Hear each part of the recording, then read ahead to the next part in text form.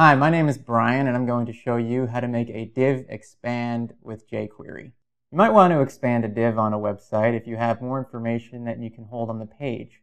So if you have a box that you want to put information in and there's too much information at the outset, you can click on that box, it will expand, and you'll see the full information only if needed. So in order to do this, I am going to create 3 files, an HTML file which will have my div, and a CSS file which will have my styles for that HTML file, and a JavaScript file which will have my specific JavaScript for the expanding of the div. Within the HTML file, it's important that you link to the jQuery library, and you can load that by adding this script right here in your HTML. You can also grab this jQuery library from Google and they'll give you the link. And also you have to link to your personal JavaScript in this using a script file that goes straight to your JavaScript. And then also you're going to link to your CSS in your header, which I have up here. So first I have a div which I labeled container, which will contain the entire content of the page.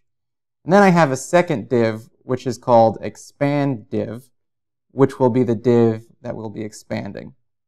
Now I have click here for more info written in a header, and then I have all the content I want in that header already on the HTML page. Just remember that it's all going to be in the HTML beforehand. You're not going to load this externally. The important thing to remember with this div, and you can see a version of it right here, I have this box with click here for more info. The important thing to remember is in your style sheet, you're going to want this expand div to have an overflow of hidden.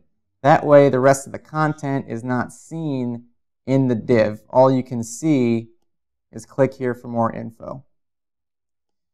Then in your JavaScript, you're going to want to add the expand div ID and then the click function, and then you'll add this .animate. Change the width and the height within the animate function. You can set it to however fast or slow you want here. I have it set to 5,000, which stands for how many milliseconds it will last, the entire animation. And then you're going to want to close off this function here. So you can basically copy this bit of script right here. And what that does is when you click on this box, it expands it, and all of your information is inside.